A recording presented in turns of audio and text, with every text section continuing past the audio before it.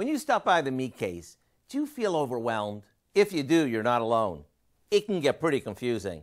But if each week you pick up one cut of meat and get familiar with it, in no time, you'll feel like a pro. To get things going, today we're going to use one of my favorite budget cuts, flank steak.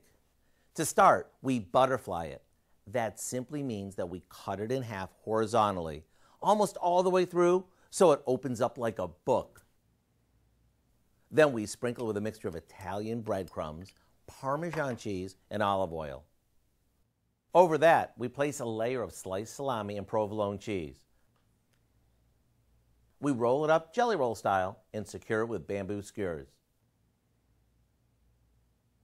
After trimming it, we cut slices about an inch or so thick, making sure that each piece is secured with a skewer. Then, sear these off on a grill or in a skillet and finish them off in the oven. Whether you serve these for a quick weeknight dinner or at a fancy dinner party, everyone will think you fussed all day. To get the recipe for our flank steak pinwheels, all you have to do is check out our website. I'm Howard of the Mr. Food Test Kitchen, where today we found a meat and cheesy way for you to say, ooh, it's so good.